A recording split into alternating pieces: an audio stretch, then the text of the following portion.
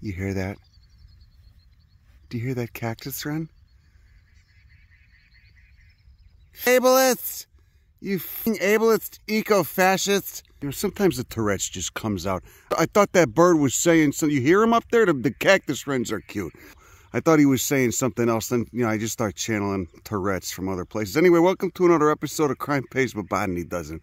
I'm in a place that's near and dear to my heart. Down here in Baja California, right where the California floristic province, the chaparral, that maritime chaparral, starts to turn into desert, as you can probably tell from the abundance of agaves and Stenocereus gommosus, the galloping cactus, that's growing right there. You also got some nice choyas, a massive Dudleya pulverulenta. Blue bush right there is all Encilia farinosa. I think there's an ambrosia in there as well. But anyway, we're going to go check out, see some of the stuff that's going on here. A lot of nice stuff going on, like this agave shoyi subspecies Goldmaniana, all right, which is an ecotype of agave shoyi. Agave shoyi is actually native to San Diego County as well. It goes all the way up there. This is a more desert-adapted subspecies that gets a little bit more robust. Look at that massive inflorescence, about 1,000 flowers on there, if not more. The ones at the bottom are already done. The ones up top have not opened yet, and the ones 3/4 of the way up are still going off. You got Pachycereus pringlei in the background. You got Phocaria columnaris, the bujum tree, and Phocaria splendens, its relative, the ocotillo, growing together, occupying different niches. You can see the ocotillo can take a little bit more on drier conditions. Anyway, let's get up there and go see what's going on. So you could see the rock. It's just a conglomeration of all these alluvial deposits sourced from various mountains further up the Arroyo, all right, because we got a bunch of different kinds of parent material here that have all been tumbled and rounded over however many thousands of years as they slowly make their way down by flash flood after flash flood, by flash flood after flash flood, down into the Arroyo, and then all get cemented together with the sand in between. They come apart, they come out pretty easy, but you can see they're all rounded. So it's a nice conglomerate. But then up there, that's where we've got the real magic. We've got those Cretaceous sediments, as you can see up there. A bunch of magnetite, you can see that. All this black sand. Same stuff you see on the beach up by the Bay Area. That beast of a goddamn agave. Look at it, those fucking huge inflorescences. Oh, you got a hummer up there. You got some, I saw some bees. Probably bats are hitting it at night, surely, too. You can see it's mostly done. So it's just like a more inland and hot adapted subspecies of agave shoyi, which again you get on coastal San Diego County. Used to be a lot more up in San Diego County, but most of the habitat's been turned into strip malls and housing tracts. You got a nice lupin with that white banner petal and a purple keel. You got a little bit of hairs on that stem too. Growing as an annual here in the wash, those notorious palmate leaves. Got a red margin on them as well. Tons of lupin diversity. I still can't get over that beautiful agave. You can see we'd be about, I don't know, 15 feet underwater during some of the flash floods, the record flash floods that have occurred here. Kind of wild. You can see all the brush piled up right there. Louie's just she's having a nice time. You know, those cactus wrens just been up there that whole time, just talking mad amounts of shit, you know, and they think that we don't hear it. Look at that Stenocereus gommosus. Alamosensis is a nice one from mainland Mexico. But meanwhile, gommosus is what we get down here in Baja. And you start getting them just north of Ensenada when you're coming in on that highway. You'll see them on the cliffs up there just looking like octopi or some sort of squid with its head stuck in the ground, all the tentacles sticking out. It's nice when you see a giant Dudley at the base of them. Anyway, over here where Alan's standing, we're going to look at a plant that this is actually my first time seeing it, and I was sitting there looking at it. You can see the river, or this arroyo, the intermittent flash floods you get have washed away part of the soil, some of the substrate that it's on. But this plant right here, I was looking at it, it's in full flower, and I was trying to figure out what the shit it is. We're looking at the flower here, and I'm just sitting there, I'm looking at the cupped sepals, those 4 cupped sepals. So it's kind of a 4-meris flower. 4 cupped sepals, and then you look in there and you got, let's find a decent flower that's open. You got a 4-meris stigma. There we go. There's a 4-meris stigma. You can see it's got 4 lobes on that stigma. You got how many stamens? 8, 10, 4 sepals, 4 petals. So the number 4 is bigger, and I'm sitting there trying to think what would have 4. And, you know, finally, I looked in that damn Baja plant field guide. I looked, maybe zygophilate. It's got kind of a zygophalaceous habit. Alternate leaves. You can see the whole thing right here is just built. Look at that. It's just covered in a velvet. That stem just covered in a velvet, just built for the heat. And, of course, the leaves as well. Just built for the heat. Got a glaucous color to it, lots of velvet. Anyway, zygophalaceae, of course, creosote family. This is Viscainoa. Viscainoa geniculata. Geniculata, however you want to say that. The bees are loving it. It's just, look at it. It's got a shit ton of flowers up there. New plant for me. I'm probably going to have to collect this and accession it at the herbarium. But that's what you always look at. You know, you use flowers to identify plants, not fucking leaves. Leaves don't mean shit. Sometimes there's synapomorphies, shared traits for leaves depending on different genera and families, but you get a flower or a fruit. Remember, a flower just matures into a fruit. Boom. Then you can do a solid ID. All right, you're looking at numbers. Look at that stigma. You can see that stigma poking out from that. Look at that. Those 4 stigma lobes poking out from that flower. Hasn't even opened yet.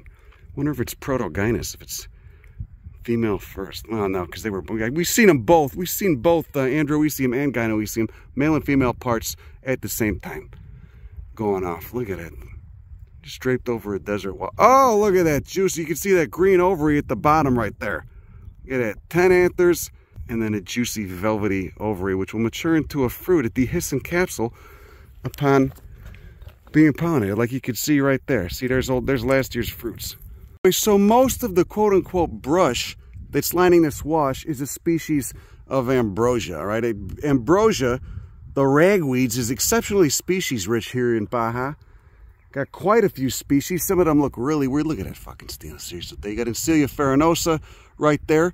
And then, of course, the plant that Alan's taking money shots of right here, it's a species of Acalypha, Euphorbiaceae. But you've seen one Acalypha, then you know the synapomorphies for the genus, and you can know other species if you're in the damn Caribbean, if you're in South America, wherever. You can see it's got those little pink rods. Euphorbia is the family there. Look, dentate margins on the leaf. Seen some in mainland Mexico that get upwards of 5 or 6 feet tall. I've seen them on a Texas sand sheet in South Texas that get no taller than 8 inches and just kind of spread. But they've got separate male and female flowers. Those are the males right there, those little rads, and then the female flowers look like little pink hairs. Alan, tell us what you're doing with a black velvet. You get you get a nice background, right? Yeah, I get a jet black background, and you can really see the color and texture of these flowers. You know, I should mention too, we're not trying to be artsy and shit. We do that sometimes. You know, there's a time to be artsy. There's a time to be fabulous. But mostly we want to get photos so we can identify what the shit we're looking at and also use them as references later for books and presentations. And that's what Alan does, you know, for a lot of his fungus photos. Very important stuff. You want a good depth of field, adequate lighting, you know. You can worry about composition and that kind of stuff, you know. Maybe you get some of these, you put them in a frame above the toilet or something. But, you know, mostly we're doing it for reference, you know, for educational purposes. Nice. So this is, okay, so up there you could see we got Pachysarius pringlei and a Bujum, iconic plants of the Baja Peninsula, which separated from mainland Mexico roughly 5 to 6 million years ago with the help of the San Andreas Fault. And we will be filming some of these species later on. But, you know, this is going to be a long video because I learned a lot of botany down here, you know, fiddly fucking around over the last, I don't know, 13 years or so. I was still drinking when I came down here. You know, I remember many times getting hammered and waking up in the middle of the desert to go look at plants. This entire wash, which again, we would be during heavy rains, 15 to 20 feet underwater right here, is dominated by ambrosia. It looks like, is that a tamarisk over there? You might have a invasive tamarisk, but it's this ambrosia species, and probably a baccharis too, which just forms these broom-like, these populations, these broom-like plants, you know, everywhere. They're doing some destructive agriculture on the side, but it hasn't gotten too bad yet. It's so nice being in a spot where the development has not, you know, the tumor has not really ruined as much as possible yet, like it has in America. I mean, the United States just had too much land. They took it all for granted and turned it into garbage. Probably the ugliest landscape in the first world. All right, anyway, let's keep going up this hill. This guy we've been seeing a lot. This is a nice one. Again, you could just see adaptation for the dry. It's an annual, okay? It's the annual habit, so it's not, doesn't get woody. Just shoots up, lives for a little bit, flowers, bangs, produces seed, dies, seeds stay in the soil seed bank, and wait out the long dormant season. Having an annual habit is very beneficial in the desert, and the further west you go in North America, the more annual plants you will see, right, which have a high generational turnover rate. So they can shift, you know, populations can shift. The morphology of populations can shift relatively quickly because, again, they only live for a few months. And so, you know, lots of genetic recombination events. Anyway, this is a member of the evening primrose family. Juicy. Oh, look at that juicy stigma out there. You see the four maris flowers, okay, which is the first hint. Got 4 sepals that are reflexed right there. And let's see, you got 8 stamens. How many stamens you got? Can't really tell. 4 or 8. Anyway, 4 maris flowers. And just the general shape of the flower. The pollen also tends to occur in what are called vicin threads, which is specific to Onograceae. Maybe there's a couple other families that do it, but they're not many. So vicin thread pollen looks like pollen that's kind of, you know, strung up on a chain, kind of like anal beads or something. You could see it's flushing and stress pigments in the red. The leaves have been highly reduced. They got a narrow, extremely narrow. They got a toothed margin on them. And, you know, it's glabrous as hell. Probably tastes like absolute hell if you're an herbivore. And then the fruit, of course, will be... Where's the fruit? They got these inferior ovaries right there.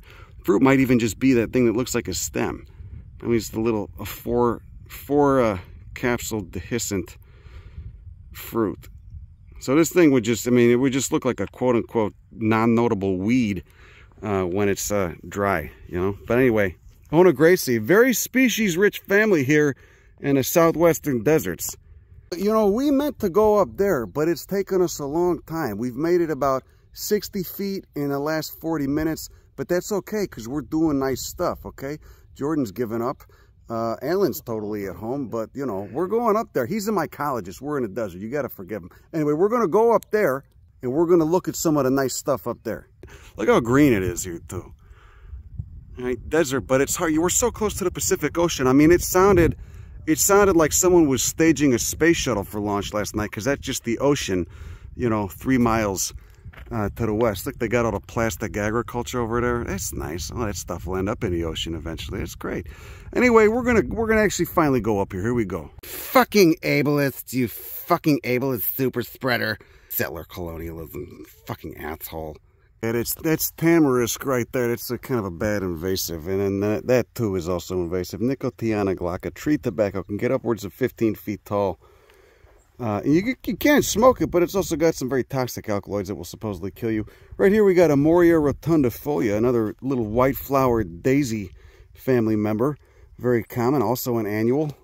You also got Coriocarpus as well, Parthenioides. This guy right there doesn't have as many rays, as many white rays, and also has those little striations on the underside of the flower. If I could turn it around, there you go. See those little pink striations? More dissected leaves too. Native Nicotiana species. You can see the flowers are kind of withering because they're moth pollinated. They bloom at night. Look at all those glands. See that? Those glandular trichomes. Oh my God, it's got a nice little bug stuck on there too. And then, of course, now that I touched it, I'll smell my fingers. I kind of like it. It smells kind of good. Nice Trixis californica. Also glabrous leaves. Supposedly, ethnobotanically, this was, people used to smoke this. I don't know if that's true or not. Asteraceae is the family. Same family as our Inciencio, Incilia farinosa. Now, this is red diamondback rattlesnake territory. One of my favorite species of pick viper. But, you know, I don't know if we'll see any out right now. I don't know, maybe. I'd love to, but they're kind enough to give you a warning beforehand. Trixis californica and Cilia farinosa. Got a lycium back there, nightshade family, edible berries. Ooh. It's a Fagonia, another member of Zygophalaceae, the creosote family, but a different tribe. Note, it doesn't have a four-lobed stigma on it. You just got those 5, looks more like a creosote flower. 5 distinct purple petals and kind of a weird branching structure, zigzag branching structure, highly reduced leaves, almost somewhat spike-like. We got this invasive Mesembryanthemum species with those bladder cells on its leaves. All right, invasive as hell here, but it's not its fault. You know, it's our fault. Caryophyllales, so those are betalain pigments. Though that red color in there, because betalain pigments is a synapomorphy for the order Caryophyllales, order of cactus, spinach, and beets. Annual habit here. Very important where it's native. Oh, about 5,000 miles away. Here I've seen places where it just tends to form a carpet and smothers everything else. But, you know, again, it's not its fault. It is a pretty cool adaptation, those bladder cells. We got a species in the genus Solanum, nightshade, family, potatoes, tomatoes, etc. They're all in the genus Solanum. Very huge genus, could probably stand to be split up. There's the fruit. You could see just almost looks like a little tomato ensconced in that calyx, enclosed in that calyx. The petals have fallen off. The flower is gone. There's the ovary. But notable about this is that it exhibits a trait known as protandry, which means it's protandrous. It's male first. It goes through the male phase first. Look at this flower. You can see, well, even the style's falling off, but those 5 things, those are just the filaments. Those are not the entire stamens. The anthers have fallen off. And then look at this flower over here. Same thing, but the style is still on there, so it can get pollinated. It's receptive to pollen. You get that tomato-like fruit that I just showed you before, but the anthers have fallen off. So this is a female phase flower. After an hour and a half, we finally made it more than 60 yards from the vehicle. You can see what Alan's photographing here is a cactus. Now these flowers are just starting to open up with the heat of the day. They were closed last night. They probably bloomed for a period of 3 or 4 days. And again, they do close at night because their pollinators are not out. At least species that are pollinated by bees, obviously. But some cacti are pollinated by hummingbirds, bats, etc. But anyway, you can see those flowers. Again, they were closed last night. You could see the recurved ends of those spines too, those fishhook spines. This used to be in the genus Mammillaria. Now it's in the genus Cochimea. And that happened to quite a few species on the Baja California Peninsula. They all tend to have recurved spines. Some of the species that were originally in Cochimea show very obvious adaptation to hummingbird pollination. They've got long red flowers. Remember, insects don't see in red, so they won't be attracted to the flowers. Long red tube flowers, and you get those a little bit further south. But now this is in the genus Cochimea too.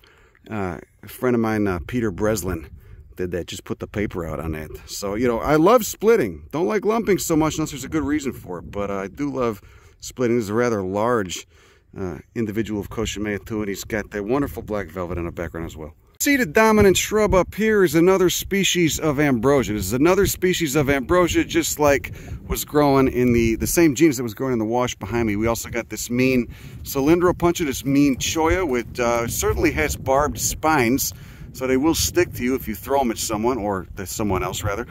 But this is Ambrosia chenopodifolia. Chenopodifolium, whatever the fuck, chenopode, leaves that look like a chenopode. Which they certainly do. But you can see some of them are starting to flower. They've got rippled edges, dentate margins. And let's look at a flower. Here you go. There's these flowers are not mature yet, but you got a spike emerging. Wind-pollinated members of the sunflower family. So as you can see, these flowers are a little bit more juicy, a little bit more intact. It's just a ragweed. You can see that flower spike is just a ragweed, which again is monoecious. All right, so these are all...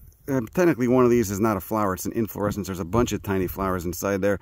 They're not open yet. You can see the adaptation for the desert, covered in trichomes and wool, kind of a white color. But they're just gonna, you know, they've got, instead of having a fused anther tube like most of Asteraceae does, these just dump their anthers out so they can freely release pollen onto the wind currents. And then generally on most ambrosias, the female parts that the female inflorescences will be at the bottom, but I can't really see them here yet. You know, this guy right here, this is a Sahara mustard. One of the really bad invasive mustards. So we're going to go ahead and rip this out. Again, probably very important where it's native, because they're so goddamn resilient here. But here, they're kind of a pain in the ass. And you can see they're just covered in little, almost stinging hairs, almost stinging trichomes, as well as, you know, you can see that glistening exudate that... most likely tastes absolutely terrible. Mustard family, Brassicaceae, and then there's those tiny flowers. So from a desert, but just not this one. Very important in a desert somewhere, but very bad in this one. For these guys, this is a real, I mean, I said, wow. You know, I said, wow. Dudleya pulverulenta, get quite a few species of Dudleya here. This one's the size of about a yoga ball, you know. I knew a guy who had some sort of shepherd dog. You know, it was with a longer hair than Jack or Louie, and he would use a yoga ball to entertain the thing, because that was the only thing. They was so obsessed. I mean, it probably had some, it's like I am with plants. They would just hang out with that yoga ball all day, chasing it in the park. Anyway, Dudleya is a great example of a farina. You could see that whiteness, that wax that can be wiped off with, say, a greasy Dago finger. And, you know, that's a protective wax. That is a definition. It's a good example of farina, F-A-R-I-N-A. And then when it needs to get pollinated, you can see it sends up that flower spike right there. I think this one's predominantly hummingbird pollinated. It's got pink flowers, but they're all gone. They're all gone, but there's tons of seed in there, and that's that seed. Just tiny powder-like seed. These are very easy to grow. Put them on a mineral substrate. Keep it humid. Make sure they get lots of light. The older they get, they need it bright. They need bright light. They need aeration. They'd also do terrible in any place that gets summer rain. Dudleya is a genus that's adapted to the Mediterranean climate, the precipitation regime of winter rain, summer dry, which is what you get here. So, you know, you go further south, the Dudleya start to disappear, because as you go further south down the Baja Peninsula, you start getting summer rain, just like mainland Mexico. Look at it, Stenocereus. Stenocereus doesn't give a shit. I'm growing it in Texas, though. Stenocereus gomosus. Does great. From seed I bought off somebody that was selling the fruits on a side street here, you know, just south of Ensenada, probably, I don't know, 5 years ago. Yeah, massive Dudleya right there, too. God, it's just a fucking great plant. This used to be all over. You could step right up. We're kind of in the cut now. You used to be able to step off the road and see these, but poachers nab most of them. Oh, look into my farina. A lot of cacti get farina as well. Succulent plants from very dry places can get a lot of farina. Some alpine plants can do it as well. But it's just the wax. I don't see any hairs here, do you? Look at it. Look, that powder, it's powdery almost. I don't even want to touch it. I want to mess up this masterpiece of nature. Right here, this is not the best specimen, but it is flowering Euphorbia misera, a shrubby euphorb. Talk about a genus that probably needs to be split up. Look at that cyathium. Those cyathial bracts, all glistening, producing just microliters of nectar. The red stuff right there, and then of course that dangling ovary. It's technically it's a dangling female flower, because cyathium is technically an inflorescence, it's a compound flower. So it's not technically not just one flower. Don't ask me. I didn't write the fucking literature on this. I'm just saying. Anyway, that's a nice one. You got ovate leaves, again, waxy, no hairs. Just growing here with the Stenocereus gomosus, the galloping cactus, and the Ambrosia chenopodifolia. Look at this Dudleya getting ready to go off. Come back in a month. Those inflorescences will be about, well, as tall as this one right here, about, 4 feet off the ground, covered in tiny pink flowers. Look at the betalanes, those beautiful pigments on that gomosus. My friend gomosus. God, I love this. I fucking love this plant so much. Look at those spines. This thing is just a fucking, it's just a beast, man. It's just a, it's just galloping cactus. What's so miserable about that euphorbia? I think it's pretty lovely. Shit, there's a mushroom growing on the ambrosia. Is it growing on it or growing with it? Alan, come here, look at this. Oh, wow. Yeah, that's growing on it. It's eating the stem there. What the shit is it? That's a Gymnopilus. Oh. The bright orange spores, bright orange gills. What the fuck? Yeah, that's really cool. Look, it's a desert mushroom that's not secotioid, that doesn't have a cap that doesn't open. You see the cap is cracking as it dries out. Yeah. This thing's going to taste really bitter and might have psilocybin. Look at that. Yeah, you said they make so many spores. Look, it's got spores on my thumb. Yeah, it's drying out. There's... Jesus Christ. And I was eating that ambrosia. Yeah, this would probably grow really well in Texas with the dry weather there. You can see there used to be a veil, and the veil broke when the cap opened, and it left this residue here. So these are the veil remnants, and then a whole bunch of spores stuck to the veil remnants. So that's why you got this orange ring here. What does the mycelium do when it's hot as fuck and doesn't rain for 6 months? It goes dormant. Okay, so what's going on with this Gymnopilus we found? So we picked it about half hour ago, and now the stem bases are turning green. So that's the blue staining from the psilocin polymerization. And in Gymnopilus, it's got so much of this yellow color that the blue staining makes it look green. And you tasted it, you said. I tasted it. It tasted just like cubes, but also like a bitter flavor. So it had this kind of cucumber odor. Oh. And it's the psilocybin, you think? This is definitely the psilocin polymerizing. So everything that has psilocin also has psilocybin and a bunch of other alkaloids too. Oh my god. So this is a psychoactive species, probably. Yeah, probably the only psilocybin mushroom that grows out here in this desert, unless we can find that paneolus again. Of course, here we got jojoba, okay? You know, you make your cold press an oil out of that. You put it on your face so you don't get all leathery and shit in your old age, you know, which we all do, especially if you're living a good life. You're going to get leathery. Simonsia chinensis. I think it's the only species in the family. There's a solanum again. See that? There's a nice one with those juicy anthers. Desert silage. That's pretty cool. They could just dry out and go dormant. The lycophyte. Ancientlineage.com. You got what is that? Just Selaginella bigelovii. Same genus as the quote-unquote resurrection plant. There's like 5 different species with that name, but I'm thinking of specifically Selaginella lepidophylla. All this stuff's just conglomerate. Got a species of mirabilis, as well as our old friend Eriogonum fasciculatum, the buckwheat. You can see, you know, the chaparral, California chaparral elements from the north blending with the desert. And right there we got a wonderful cactus that I once tried to grow in Texas. I think, who was it? Tree of Life over there in Orange County gave me a seedling, and it just melted. Because this tends to like the coast. Burgerocactus emorii going off right there. There's those fruits, bunch of fruits right there. And how the hell, what's supposed to eat those? What's going to disperse those things? They probably just fall off, got very long-lived seeds in them, and then I would presume they just kind of disintegrate in the desert heat. And either way, great fucking species here. The golden torch, and it hybridizes with some of the surrounding other columnar cacti, creating a very cool interspecific hybrid. Look at it. You just got lit up right there. Look at that giant Dudleya hiding amongst the ambrosia. Oh my god, huge colony of Burgerocactus over there. I didn't even see that. That's a real nice one.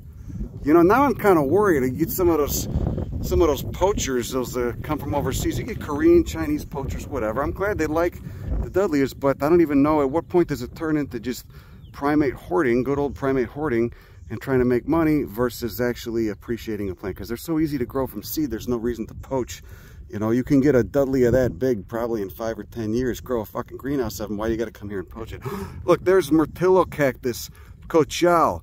Myrtillocactus, aka the blueberry cactus, because it produces those lovely blueberry-like edible fruits. Yeah, that's an odd strategy for a plant, man. You know, there's the fruits. It's got tons of good seeds inside there, those little shiny black things. But you know, I said, just say, why you want to do that? Why do you want to do that? Why are you gonna put your? Nothing can disperse that for you. So what are you waiting for? You're just waiting for. They're not going to go very far from the plant. You're just waiting for them to fall off and dehisce. Must be very long-lived seeds, as most desert plants tend to have. And look at that lovely color. I love this fucking plant. This is a great plant. This is a great plant adapted to a very specific climate and habitat. All right, the fog. We're kind of a fog desert here. We're so close to those cold ocean currents, you get enough fog. Burgerocactus emorii, everybody. Breeze is so nice. Beautiful. It's beautiful outside. Wonderful temperature. Nice colony of Burgerocactus covered in what appears to be Mara, probably Macrocarpa. You can see there's the fruit of that Mara right there. Cucumber family, Cucurbitaceae, aka the man roots, can form a huge underground tuber the size of a human corpse. Thus the name man root. See, there's some nice fruits over there. There you go. There's them fruits up close. And it's still flowering too. So, you know, most of Cucurbitaceae, it'll have many more male flowers than female flowers. So it doesn't have perfect flowers, doesn't have bisexual flowers, it's monoecious, so it's got male and female flowers in the same plant, but they're all unisexual. And the way you can tell it's a female flower, because oftentimes the inner parts of the flower, the gynoecium, can look a lot like the male parts. You just look for which flower has an ovary subtending it. Case in point right there. See that? You still got the flower on there. It's withering. That's a nice female flower. Many more males than females. Kind of a sausage party as far as plants go. A lot of members of the cucumber family, Cucurbitaceae, do that. See that ovary beneath the flower. Arroyo, subspecies Goldmaniana. It's nice when they do this. They look like a caterpillar sometimes when they're super elongated, leaning over. You know, I didn't mean to film this long. I mean, this is really kind of excessive. That's a massive bastard over there. You can see this one's producing offsets. It's done flowering. Are those offsets, or are those just individuals? Little Dudleya hiding beneath the cholla. Tillo cactus cochal, everybody. Look, it's super plump. It's obviously rained here a bunch, and there's the fruit in question, a blueberry. If you're not ready yet, it'll darken and turn blue when it is done. But it's in the name, Myrtillo cactus. Is this Cylindropuntia molesta? You know, I don't know. I can't tell. It might be. There's so much Cylindropuntia diversity. Look at that nice pack of serious Pringlei. Did a drawing of that. Everybody thinks it's a saguaro. You got one of the euphorbia, the spurges down there. It's getting hit by I can't see what that is. Is that a native bee or a honeybee? Look, he's getting all of them. Little ground spurge. So there's the mam right there. It actually stayed in the genus Mammillaria. Mammillaria brandegii. Almost looks like our native Mammillaria hyderi. You get in Arizona, New Mexico, and Texas, as well as northern Mexico. See, it's flatter than it is tall, much flatter. Looks like a little hockey puck kind of sunk into the sand. Prominent tubercles, doesn't have fishhook spines like this one, which is now in Cochimea. And then we just got into the cactus belt. Of course, we're seeing plants that you start seeing further south where it's hotter and you get away from the California floristic province and the influence of those cold ocean currents and well, you get winter rain all the way down to like BCS. But anyway, point is, here's Lophocereus shadii, the Sanita cactus, which also grows along a very tiny strip near the border in southern Arizona. You can see that pseudocephalium, all those spines that have kind of been turned into trichomes, like a little jacket protecting from the sun. And this thing is super frost sensitive too. This is not a, this guy will die back, but it forms massive stems and can get upwards of about, I don't know, 3 times higher than that. I've seen them, I've seen them 15, 20 feet tall, actually, in BCS. See, there's that agave in flower. I'm standing on a cliff about 30 feet above the ground of this Arroyo. See, the anthers have withered, but the stigma on many of those flowers, and there's about, I don't know, probably 1,200 on this whole plant, are still going off. It's very popular today. It looks like it's mostly fucking European honeybees, though. That's kind of a bummer. But of course, the whole inflorescence matures from the ground up, from the bottom up, not the ground, but you know what I mean. The flowers close to the ground are done. These are still going off, and the ones at the very tippy top have not opened yet. I just still can't get over the size of some of these Dudleya. Every garden in Southern California should have one. A Dudleya pulverulenta this size. Kill your lawn. I'm starting to think there's something else going on with that solanum. It's not just protandrous. I think there's something else. Like, does that style even elongate, or is it just sterile? Are flowers functionally pistillate or staminate? Or some can be both, but most, will only... I mean, it's kind of weird. So, and some solanums do that. It's not as simple as just being, male first and then female first. But all this pollination biology shit's really interesting, because then you start to figure out, I mean, there's just so many little hints and clues into evolution, and maybe it corresponds to a certain pollinator, extant or recently extinct, who knows?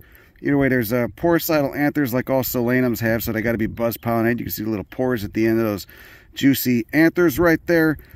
And then there's that style in the center right there, but it doesn't look like it elongates. It looks like it might just be sterile. It could also be fertile, but it's kind of hard to believe, so I don't know. Who knows what the shit's going on, But I'll take a bunch of photos. And see, this plant has many, many flowers with anthers on them, so it doesn't look like they necessarily just fell off.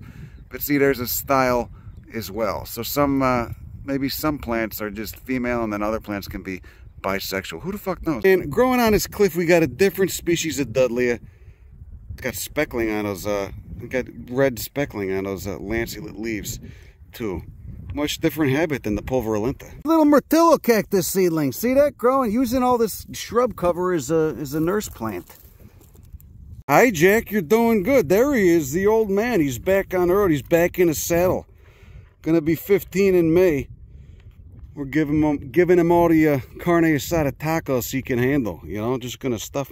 Look at this little egg spot. What is that? The genus formerly known as lotus. The plant formerly known as Hyptis emorii, now Condea emorii, desert lavender, fuzzy as hell, adapted to the driest desert, the driest section of North America. Out here, the further west you go, the drier it gets. That's why this thing has calyces, that is conglomerations of sepals, that are just covered in fuzz. There's those tiny flowers. So reduced flowers, lots of hair, reduced leaf size. The leaves are covered in bunch of trichomes. Those are all trademarks of plants that evolve in deserts, of course, as you've heard me say so many goddamn times. Look at the goddamn, this thing smells incredible though. Mint family Lamiaceae, bumblebee pollen. You can see those styles up top, and those was it 2 or 4? Looks like 4 stamens down below. But everything is just so woolly. All right, not as woolly as funeral sage, Salvia funaria from Death Valley, but impressive nonetheless. It just smells so good too. Further down the road, you got a nice, some nice boojum trees, Fulcaria columnaris, Ocotea relative, nice Lophoceria shottii, and we're at the base of that monolith that I thought was Cretaceous sediments, but looking closer, it appears to just be conglomerate. So, you know, God knows how long ago that was put there, probably, you know, maybe 1 million years, 500,000 years, but at some point that was a habitat, much like, not a habitat, but a landscape much like we're at now. Basically an Arroyo, a desert wash. So that's just flash flood. It's basically just flash flood after flash flood after flash flood, all piling up. And for some reason, it's more resistant to erosion right here than over there. But I thought that was, there are Cretaceous sediments nearby. I seen them on the geologic map, but that's all goddamn conglomerate. That's all just alluvial material. Down a wash, look, we got a nice Menzelia velcro leaf family. Look at the trichomes on there. Whole family Loasaceae is known for those trichomes, for those barbed trichomes. That's what makes them like a velcro leaf. You could stick the leaves to your shirt. Some of them sting, especially the ones in South America. Multiple stamens, 5 petals, and the fruit is a dry capsule. As you could, let's see if you can see. Yeah, there you go. See, that'll dry out. There's like that little capsule fruit with those. You can see the residual sepal ends on it. See the residual sepals, inferior ovary residual sepals, and trichomes. But either way, I'm looking at this what I've always called the monolith that I thought was, you know, Cretaceous sediments, but I've only ever seen it from way far away. Those are not Cretaceous sediments. That is conglomerate. And see how it's in layers. They're striations, horizontal striations, but they're not even like they would be if that was you know, Cretaceous marine sedimentary rock. They're kind of uneven. Right, kind of like someone got a little loose with a paintbrush, just, you know, scribbled on the wall back and forth with lashes, you know. That's what it looks like. And you can see, of course, all those large boulders ensconced in the rock. So that's just a result of many flash floods and alluvial deposits washing out the surrounding mountains from deeper within the peninsula. God knows how long ago. I mean, the ground level had to have been up there when those were getting put up. I guess it could have been earthquakes that slightly lifted it up too. Who knows? But either way, everything's changed. And I've seen it from a mile away. I always figure it's sedimentary rock. Now it's actually just conglomerate. Again, that Brassica ternifortii Sahara mustard. Look how massive that is, sucking up so much moisture that could be used by native plants. That's part of the reason it's such a bad invasive over there. The Phaseolus over here, triphid leaves, the genus of beans. Society for the Appreciation of Lesser Known Beans. You can see that twisted keel right there. Wing petals and then the big banner in the background. So you got some trichomes on the calyx. Wonder if it produces edible fruit like so many of the beans do, like tepary beans in the Sonoran Desert, which is also the genus Phaseolus. It's just the cage of the galloping cactus. It's just the whole damn thicket of Stenocereus gummosus. I wonder how many plants that is. There's probably only 2 or 3 individual plants. Moth pollinated. Well, I guess they do the bee thing too.